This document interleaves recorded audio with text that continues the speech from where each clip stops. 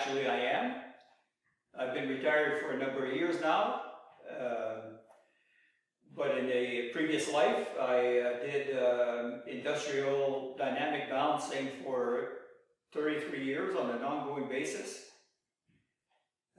In the early years, in the early 70s, we were using strobes, and we had to do our own calculations manually using vector diagrams.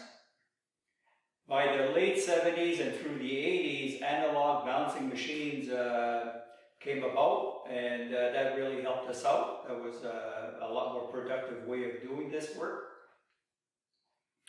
By the mid-90s, the digital leading edge balancing machines came about, and we had those, and balanced pumps and turbines and electric motors and fans and large paper mill rolls, rotors that weigh 20 pounds or 20,000 pounds, single plane, two plane, multi-plane flexible rotors with like 20 feet, you'd have half a dozen correction planes in it. In 1994, I built a balancing machine, a 3 horsepower variable speed belt drive, 500 pound capacity on a saw bearing design.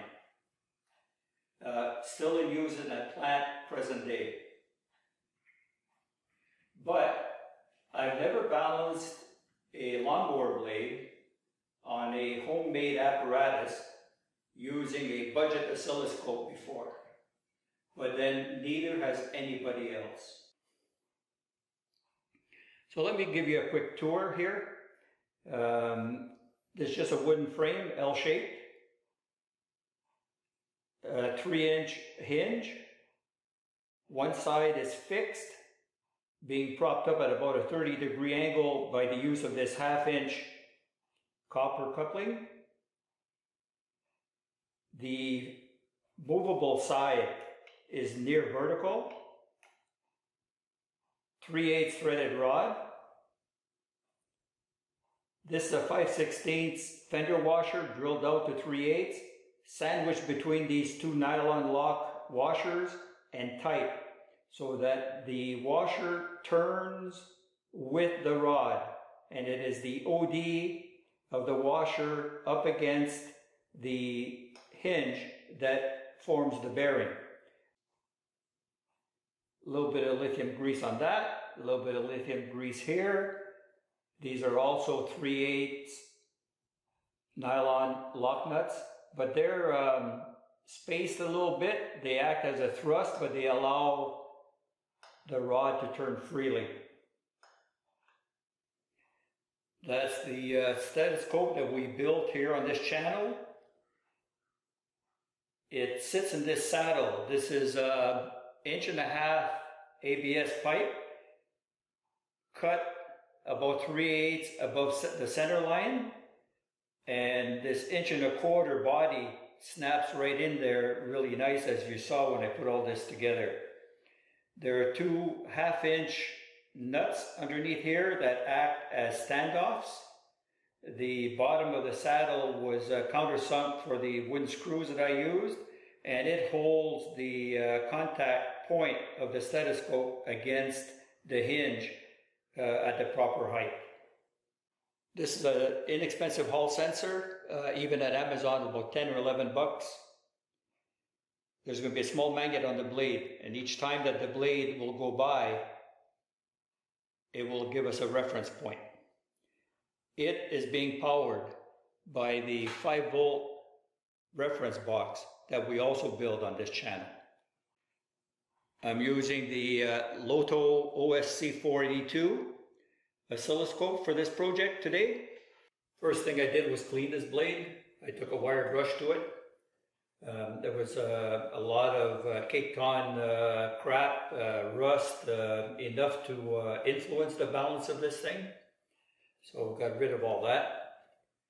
I also touched up the edges with a file. I just drew the file across them. They weren't in that bad a shape. So the blade is clean and sharpened, ready for balancing. Some people use these little cone balancers. They're not all that friendly with these proprietary star-shaped holes. Some other people will use nails. So let's try that. Let's put a small finishing nail in here.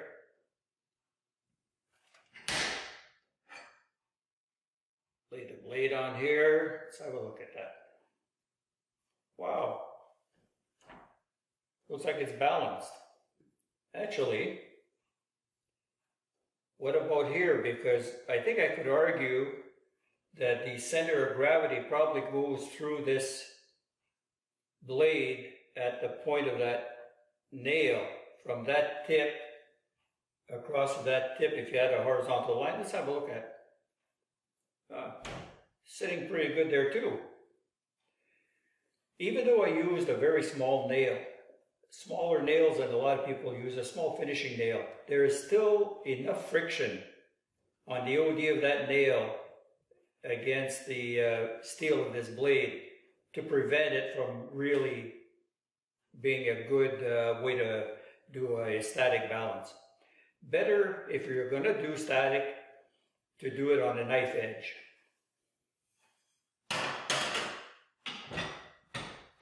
And the back of a hacksaw blade can act as one. So put this on here, level it up a little bit.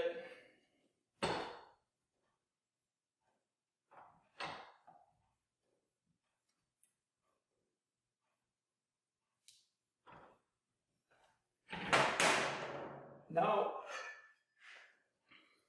you'd be surprised at how easy it is for the eye to know if that blade is in the center of that hole. And I can tell that that side is a little bit heavy. So I'll show you this.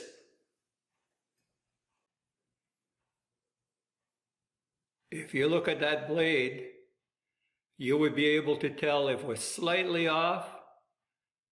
You'd quickly tell. So this works not bad. So what if you manage to static balance this thing fairly well using this method? Good to go, right? Yeah, maybe. Let me show you something else here. This is the hub that adapts the blade to the engine shaft. Pretty heavy gizmo. Here, let me show you something. You'll notice that the keyway is part of the hub, for one thing. And I'll also tell you that the shaft has two keyways cut in it, 180 degrees apart. 294 grams. And there's no sign that it was ground or drilled or any kind of attempt at making sure that this is balanced. You might be content that you've got a statically balanced blade, but once you made it with this hub and it's spinning at 3,000 RPM, I think all bets are off. Does it matter that much? I mean, it's just a lawnmower, right? Well, there's some people that will hit stumps and everything else with their lawnmower, bend the blade, bend the shaft, and they'll keep on mowing. There are people that drive to work with the muffler dragging behind their car. There are people that go to the mall in their pajamas. That don't make it right. The tolerance is on something that spins 3,000 RPM like that, and this is a fairly heavy assembly relative to the engine. The tolerance is, you'd be surprised at how exacting that would really be in industry, and we'll talk about that.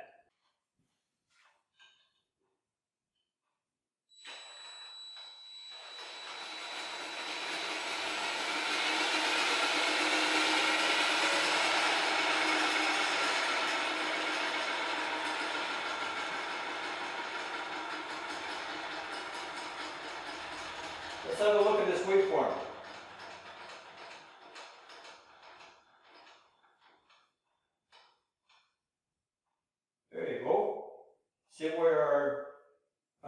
is?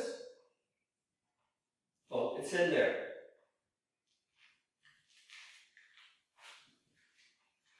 You'll remember when I first demoed the stethoscope,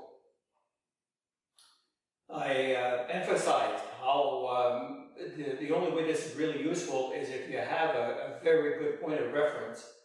So when I did this particular waveform of the fuel injector, I was able to time it with the command of the fuel injector and pick up on the stethoscope as it listened to that sound exactly as the pintle made some noise as it lifted and made some noise as it dropped again. Without that reference point, we would have never sorted out that particular wave within all the other noise that this thing will pick up. It has quite a nose. It will sniff out everything. So it's doing that here. There's a lot of noise that, but you can hear it, that's going on. And without a good reference point, we're done. We'll never be able to pick out the information that we are seeking out of this. So let's activate that Hall sensor. I've placed the small magnet that comes with it on the blade, right in line with it. And exactly 180 degrees opposite that, at the very same spot, I put a small 1032 nut, same weight as that little magnet, and I've held it there with some electrical tape. So that counteracts the weight of the magnet. All right? Like I said before, this little sensor powers nice with a 5-volt reference box. We've put the Hall sensor on channel 1. It's going to be our trigger. And we have the stethoscope on channel 2.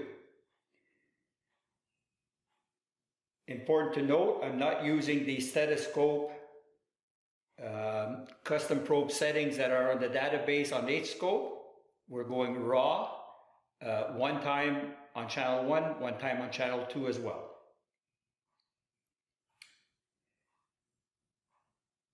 Also important to note is that with the orientation of the piezo in here, when you're using the raw voltage, when the pressure is applied against the piezo, you go below 0. When the pressure is relieved, you go above. So if the weight, if the one end of the blade is heavy and it comes along and applies some pressure on that hinge, transmitted through this stem onto the piezo, we're going to get a minus. It means remove weight. That's how we can think of it. Going forward, we're going to call the tip of the blade that has the magnet on it as the reference tip, 0 degrees, and we're going to call the opposite and the non-reference tip 180 degrees. On the reference tip at 0 degrees, I take a dime that weighs 2 grams. It's an intentional unbalance that I want to create. I want to do it for proof of concept, and I want to do it for confirming the sync, that the magnet and the Hall sensor are positioned correctly here, that at the moment of unbalance is exactly the moment of the trigger of the Hall sensor. Let's give that a spin.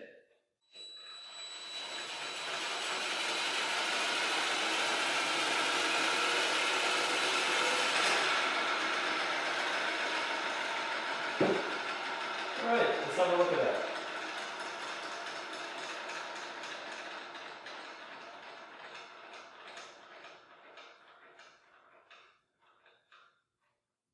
Okay, we're going to study that. Zoom in a little bit here on this waveform. Center everything. Okay, so you can tell that smack in the middle of where the reference is with the Hall sensor it shows that weight needs to be removed. That makes sense. We added a big fat dime on there, right? Okay. No weights at all, correction or deliberate or otherwise. Let's see what the blade condition is.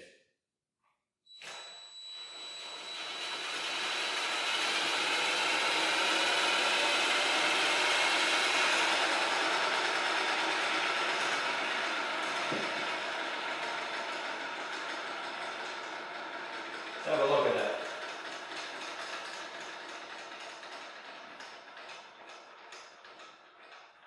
All right, so what do I see?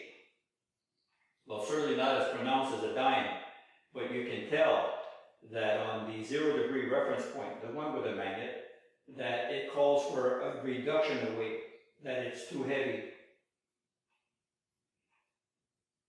Says so again and again at 360 and at 720. In between that, the non-reference blade, it shows that some weight has to be added. All right, and again at 540 degrees, it calls for weight to be added. So either remove some weight on the reference tip or add weight to the non-reference one. We're going to remove some weight off the reference tip.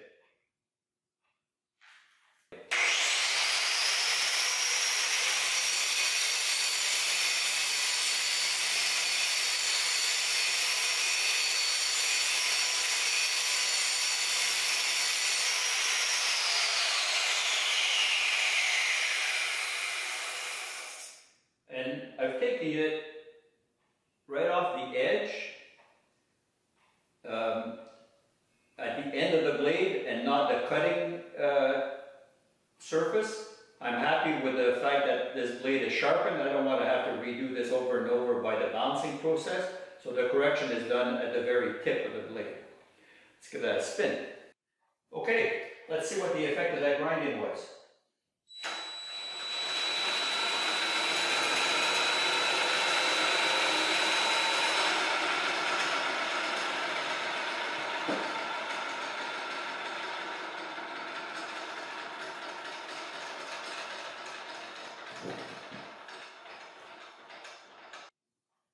Okay, let's zoom in here a little bit and see what we did.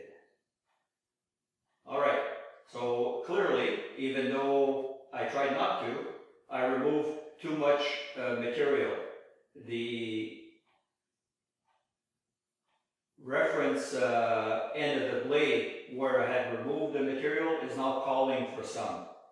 So I did get a sense for how much meat moves the needle here, so it's not all for naught. But before I start grinding this thing all around and end up with a 6-inch diameter blade, chase my tail around, I want to confirm this, all right? So I've got some trial weights.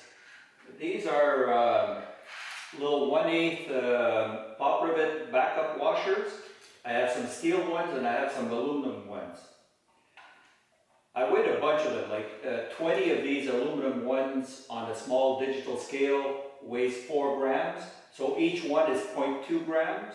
The steel ones are 0.7 grams.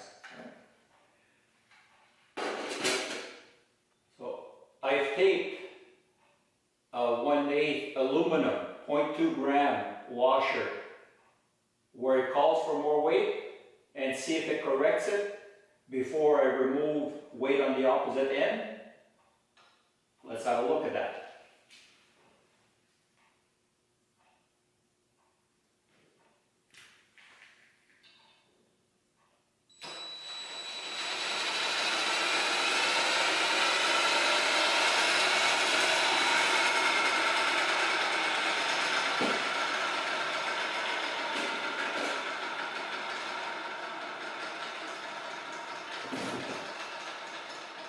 Okay, so if we zoom in a little bit,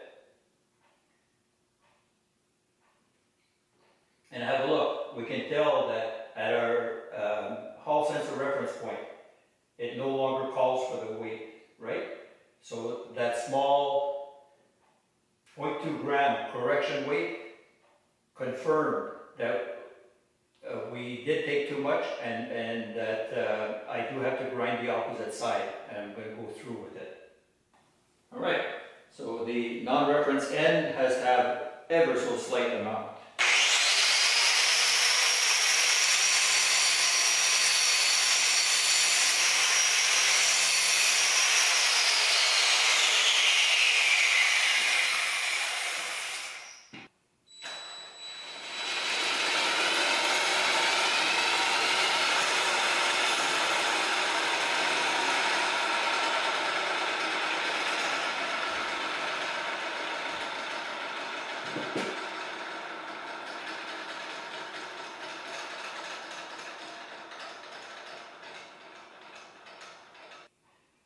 Okay, let's zoom in a little bit.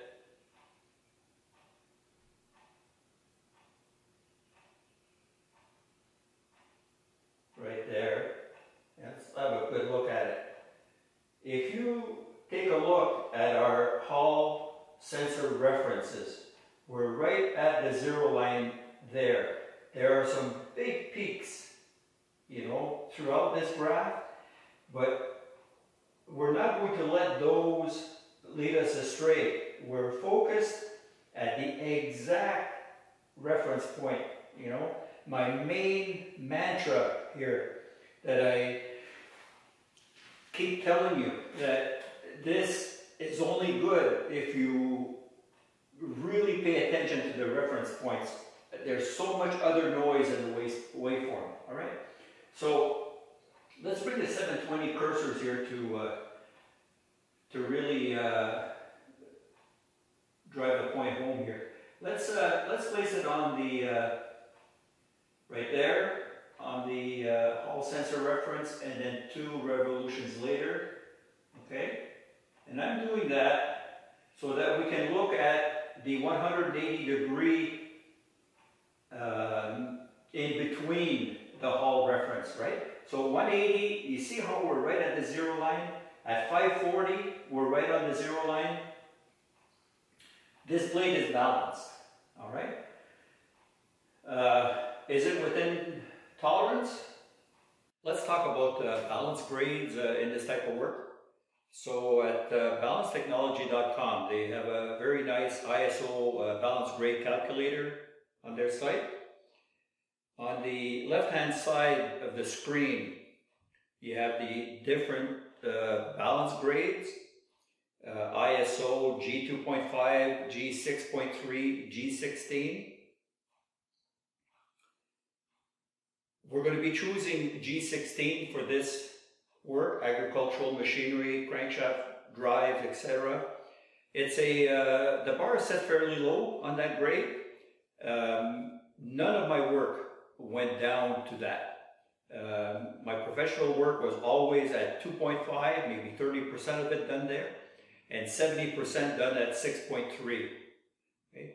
Much more exacting tolerances. So we'll use G16 with that as the balance grade. The weight of the part together, the blade and the hub, are 950 grams. We're going to use grams as our weight units. The RPM is 3,000. That is the service RPM. Also, this is a rigid rotor. We're not spinning this thing here at 3,000 RPM, all right? It turns out to be maybe 500 RPM. You wouldn't want to spin this on this stand at 3,000 RPM. Nor do we need to, because it's a rigid rotor and it will not change its shape at various RPMs like a flexible rotor would. And it will be, if it's balanced at 500 RPM, it will be balanced at 3,000 RPM also. It's a one plane correction. Our tolerance units are going to be in gram inches. So let's calculate that. It tells us that at a 1-inch radius, we're allowed 1.9 gram inches. Okay? So if we move our radius out to 10 inches, which is divided by 10, we're allowed 0.19 grams to be within tolerance at the tip of the blade where we're doing our grinding correction. And I repeat, that's not a very exacting tolerance in this kind of work. G16 is kind of low on the bar, but adequate for this lawnmower blade. Okay, I felt that after that second grind that the blade was balanced. We're going to try to confirm that by, we know what our tolerance grades are, and that 0.2 grams is all we're allowed. So I think it's even better than that presently. So what I've done is I've taken one of those aluminum washers that happen to weigh 0.2 grams, and I've taped it to the reference end of the blade. I've added an equal length of electrical tape on the opposite side, no washer. So we're only looking at the weight of the washer here, and yes, the weight of the tape matters.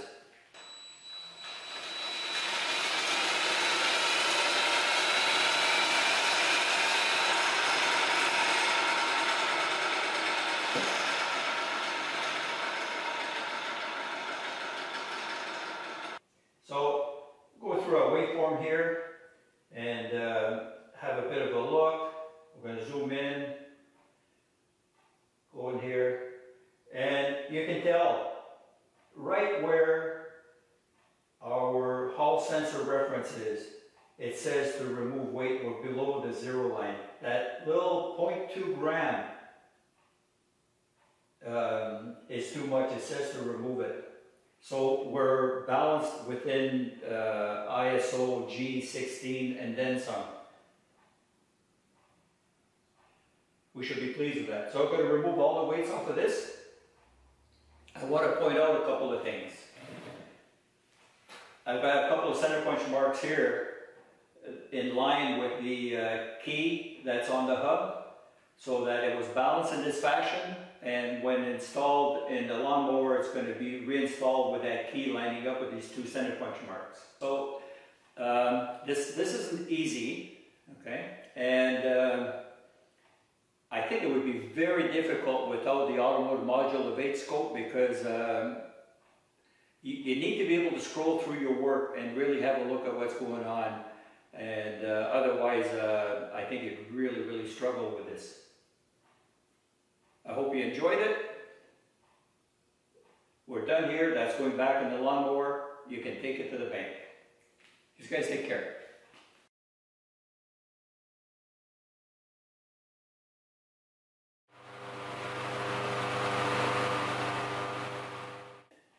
Our oscilloscope is showing us what, minus 32 decibels here at 50 hertz, the speed at which that blade turns. Compare that to the previous video where we did a check on this before we balanced that blade at the amplitude at 50 hertz. What an improvement. And I mean, you stand beside this thing, it's like perfect. Beautiful.